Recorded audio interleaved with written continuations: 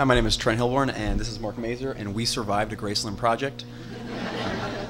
The thing that I remember most about the Airboat project is probably the very first day when we got out on that boat, and we got out on this airboat, and then they just gunned it, and we're just flying across the ice, and I look over to Trent, he's hanging off the boat.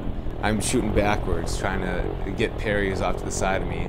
Grace has the headphones on, just kind of hanging on for dear life, and I'm like, how did I get here? A week ago, I would have never been here. So I think it's pretty incredible how quickly things happen, especially working with Grace and Sean.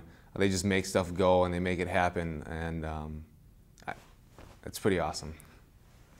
Sean is like a cool summer day. You wake up and everything's relaxed, and Grace is like when Armageddon happens and just fire is raining from the sky.